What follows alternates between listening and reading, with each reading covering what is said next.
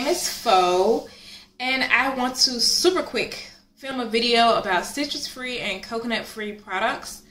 It is already getting dark, and it is barely 4 o'clock. It's crazy. But yeah, I have some citrus-free products. I actually contacted the company with these first products, and they let me know that their products are citrus-free. So Alodia Hair Care, everything except their Black Soap Wash.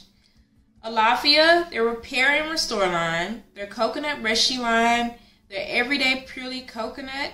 And their Neem and Turmeric Shampoo are citrus-free. Obia Naturals, everything that they have is citrus-free. Urban Hydration, the line that they currently have out, that Honey Repair line, is citrus-free. Kriya Botanicals, their low porosity line. Kadima Organic Beauty Products. Long 8 Naturals, everything except the mask and the cleanse. Curly Coily Tresses. And the Trey Lux Conditioning and Styling Products. Okay, and now these next products that I'm going to name, I haven't heard back from the company yet. It was taking a little bit longer than expected, but I feel like it was really important for me to just get this information out there. So TGIN, it looks like all their products except their cleansers list citrus. But citrus can be a part of fragrance. Citrus could be an unlisted ingredient. So there's still that possibility, but it looks like TGIN, all their products except their cleansers are citrus-free. Looks like. Might not be. The Curl Mix Shampoo, the fragrance-free one. The Miel Custard. You know what I'm talking about. Not 100%. I can't talk today, y'all. Percent sure about how to pronounce it, but yeah. The Icy Fantasia Hair Gel with Sparkling Lights.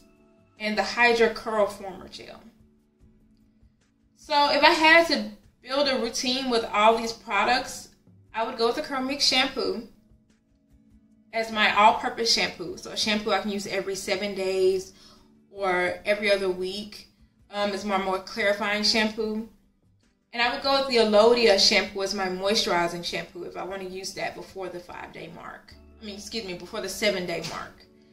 I would go with the Trey Lux conditioner and the Trey Lux styler as my stylers, because the Trey Lux conditioner is also a leave-in conditioner.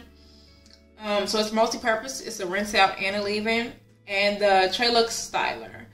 But alternatively, I would go with the Obia conditioner, an Obia curl cream, and an Obia custard. The only thing that gets me about these products is I'm not 100% sure if the ingredients in these products can be fully removed by the shampoo that I'm proposing, like Curl Mix or Alodia. So that's something I would watch out for, to try to make sure that I don't get product buildup. But I would say that these companies are in a similar vein in terms of their products. Obia does have a bit more oil, so I would just keep a watch out for that and product buildup if I were to use these products. And they're all quality lines too, so it's not like I would be scared of like my hair falling out or being damaged or being dry or anything like that. Curl Mix, Alodia, Trey Lux, Obia, they're quality product lines. So there's that. And also, so for coconut free, there's the Clean Kids Naturally line. And with Clean Kids Naturally, the only thing about them is I don't quite understand their shampoo.